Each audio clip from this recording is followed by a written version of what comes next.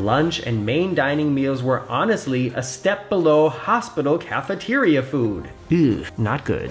It is Sunday, September 22nd, 2024, and on this week's edition of Sunday Sofa Time, we're talking about Royal Caribbean's worst rated cruise ship and a bunch of other things.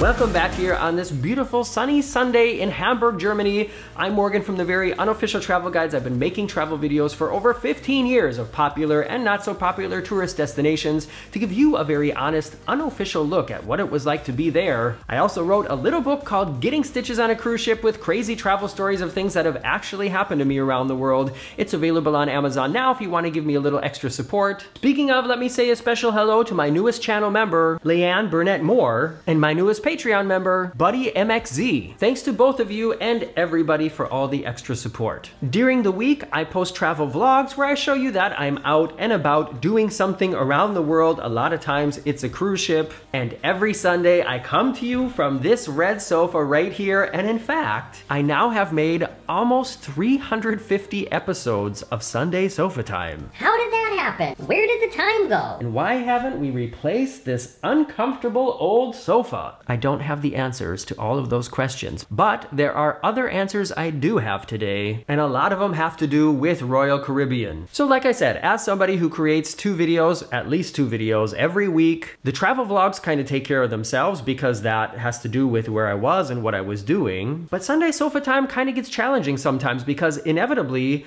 I'm either going to be repeating myself or be repeating what another creator has possibly also just talked about. There are so many great creators out there right now who cover kind of the same things that I talk about. And a lot of times when I'm thinking about what I want to discuss in Sunday Sofa Time, I look at the internet and think, dang it, Tony just talked about that. Dang it, that's what Emma's video is about this week. And we creators get more and more tools from YouTube to help run our channel and get to know our audiences. And one of the tools that they let us use is the inspiration tab. That's where I'm going to take you now, and then we're going to talk about the things that it's suggesting my audience is interested in. My audience being all you fabulous people out there right now. So you see, if I log here into my YouTube creator account, it gives me all these options. I can find out about so many different things and over different dates. There's a lot of variables I can choose. And up here, it also says inspiration. There, it will show me what my audience is watching from other creators and also give me suggestions on what they think could be created that would interest more people to watch. There's 12 suggestions here. We're gonna go through most of them and I'll tell you sort of my thoughts on these and why I did or did not or will not make a video about those, starting with the Royal Caribbean Holiday Cruise. This is tricky because I'm wondering, do they mean holiday as in like Christmas or do they mean holiday as in like the European word for vacation? Either way, I do have a lot of experience with Royal Caribbean.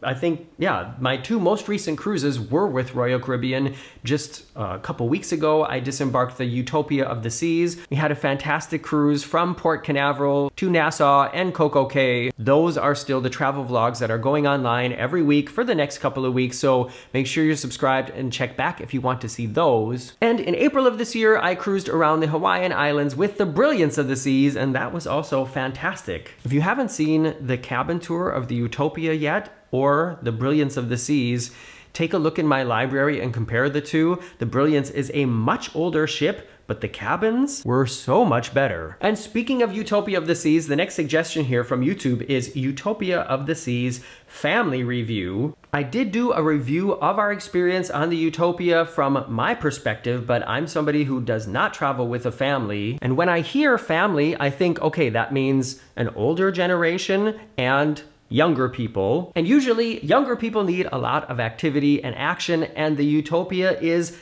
definitely a good ship for that. They have a great selection of water slides, a flow rider surf simulator, so many fantastic activities, and the shows on the Utopia were amazing. Very high energy, no story you had to follow, just sort of loud and fun and entertaining. So I think the Utopia of the Seas is a great ship for families. Next one is luxury travel on a budget, tips and tricks. And I am definitely somebody to talk to about that because my budget is very small. I pay for all the trips that you see here on the Very Unofficial Travel Guides. And of course, thanks again to everybody who watches the videos, who presses thumbs up, and especially to the people who have bought my book and support me in the other ways like channel membership and Patreon. But I'm always looking for ways to sort of squeeze more out of my budget. And the one cruise related thing that popped up in my head right away when I read this about looking for luxury on a budget is,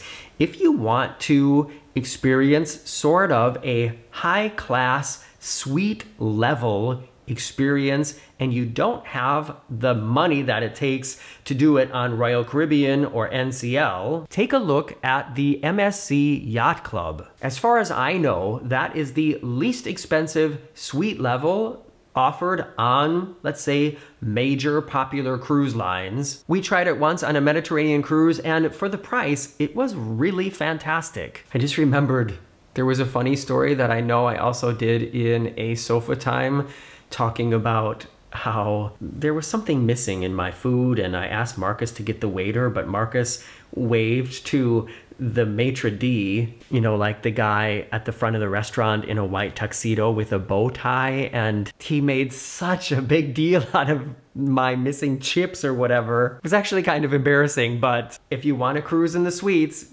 sometimes you gotta be ready for that level of service. The next thing on the list here is the Ultimate World Cruise from Royal Caribbean, and I'm just gonna be honest and say, is that a thing? If it's a thing, I haven't heard about it. Or if I've heard about it, I don't remember it right now. Next one up is another one from Royal Caribbean. It says Jewel of the Seas Royal Caribbean Cabins. And I haven't cruised with the Jewel, but I have cruised with the Legend of the Seas, which is no longer sailing for Royal Caribbean. And also with the Monarch of the Seas, which definitely is not sailing anymore. As well as the Brilliance of the Seas, the Utopia, the Anthem, the Navigator, the Mariner. I guess what I'm trying to say is there are a lot of Royal Caribbean cabin tours on my channel. Not specifically from the Jewel, but one thing I've also talked about after my most recent cruises on the newer Royal Caribbean ships is it seems like Royal Caribbean is trying to kind of clone a lot of things across their fleet, which has advantages and disadvantages, of course. That keeps the quality high because if it's working well and has high approval rates or whatever with guests on one ship, then technically it should work well on other ships. But I feel like in a way it takes away the excitement of cruising with a new ship because there's less new things to discover within the one cruise line. How do you all feel about this? If you're somebody who's always cruising from Southern Florida, there are a lot of options, but there's only so many that do something new. And if you're just always cruising with a Royal Caribbean ship, in a way, you're gonna end up missing out on interesting things that are on other cruise lines too, especially if Royal Caribbean just keeps making clones of the ships they already have. That's what I mean. Let me know how you see it. Okay, now we're gonna take a little deeper dive into one of these subjects, and that is, what is the worst Royal Caribbean cruise ship? Whether or not something is good or bad, of course, is always subjective. There are things that some people like on one ship that other people don't like. Some people love the mega ships. Some people say they will never cruise with a mega ship. It's kind of different for everybody. So what I did to find out what the worst Royal Caribbean ship is I looked at the reviews at cruisecritic.com. If you are into cruising, if you've done more than one cruise or one cruise at all, I'm sure you have heard of Cruise Critic, and they give cruisers the opportunity to leave reviews for individual ships. And I went there, I looked up the Royal Caribbean fleet, and I scrolled all the way down to find which ship was the worst rated on Cruise Critic from Royal Caribbean. And I was totally surprised to find out which ship it is. It's the Quantum of the Seas. This is hard for me to believe. This class of ships has the iFly skydiving simulator, which is one of my favorite things that I've ever done on any cruise ship. There's also the observation platform. They have bumper cars, so many fun things to do. Perhaps one of the reasons that this ship then has poor reviews is just because, I don't know how else to say this, but maybe the wrong people are cruising with the Anthem. You might be disappointed on your first cruise if you end up cruising with a ship that doesn't fit to the style of vacation that you like to take. And maybe for some reason, a lot of people in that category end up on the Anthem. I don't know, but from reading through the reviews, it seems like a lot of people recently were complaining about the food. I'll read a few of them to you. This person gave the dining 1 star. That's harsh. They wrote, dining good if at paid restaurants, poor dining if at no charge. The dining room food was awful. Sorrento's pizza is on par with grocery store frozen, and it was too crowded even without kids. Long lines at the buffet and poor layout, and we were asked to leave the buffet before we finished because the crowd needed more seating. Okay, interesting. I don't remember the buffet having a strange layout, but I have been on cruises where they've made an announcement saying that because the buffet is like very popular at the moment, that if you're done eating, please leave your table so that other people who would like to eat can have a place to sit down. And I don't think they're trying to make anybody hurry up and finish their meal quickly, but there are people who sometimes after their meal sit in the buffet and read a book, and you can kind of read a book any place on the ship, but the people who want to eat in the buffet can only sit down at those tables. You know what I mean? So they sometimes do make announcements. I have witnessed that before. And the Sorrento's pizza that I had on my last 2 cruises was not like grocery store frozen pizza, although, let's be real, there is some pretty good grocery store frozen pizza, isn't there? Let me know in the comments where you're from, like what country, and what your go-to frozen pizza brand is. Marcus and I make a lot of our own pizzas here where we buy like a ready-made crust, but then we make our own sauce and put our own toppings on it. We very rarely actually buy frozen pizza, but if we do, I guess Dr. Oetker. In fact, let me just take a look here. Yep. There you go. There's another review here where it mentions the food. They say, this is my 11th cruise, and unfortunately, even though we did have an amazing vacation, there were a couple of negatives. First off, the food throughout the entire cruise was terrible. I mean, really bad. I talked to so many people during the trip that all said the same thing. The breakfast was okay, but it was the exact same thing every day. Lunch and main dining meals were honestly a step below hospital cafeteria food. Ugh, not good. Literally, all 4 of us hardly ate any of the meals in the main dining room. I really hate to be negative, but it really was the worst food I have ever had on any cruise I've ever been on. We went on Oasis last year and it was a night and day difference. Even Sorrento's, which we loved on Oasis, was usually undercooked and void of flavor. Yeah, I wonder what's going on there. That's so not typical for Royal Caribbean. I have to tell you the truth, even after reading these reviews, I still would cruise on the Anthem again. And sometime within the next week, I am going to be booking my next cruise. I will let you know right now. It won't be the Anthem of the Seas. If you want to know what it is, just make sure you check back soon. Of course, I will let you know. There are some other interesting things to talk about here. I'm going to skip around a little bit. The next one in the row is Celebrity of the Seas cruise ship. Celebrity of the Seas? Huh? Did I miss something? I think somebody's confused here because there is a cruise line called Celebrity Cruises, and then there's Royal Caribbean, and all of Royal Caribbean ships are called the something of the seas, and celebrity ships are called like the Celebrity Constellation or the Celebrity Apex. So I think somebody has mixed 2 things up here. Well, YouTube has definitely mixed it up. Should I do a video called The Celebrity of the Seas Cruise Ship? Thanks for that suggestion, YouTube. Okay, the final one here is another one that I did a little bit of research for. It's the cheapest Royal Caribbean cruise. So what I did is I went to the Royal Caribbean website and I searched for cruises, and I didn't put in like any specifications. I just said search. And there's 2 ways you can look at this, because the least expensive cruise, like the one that bottom line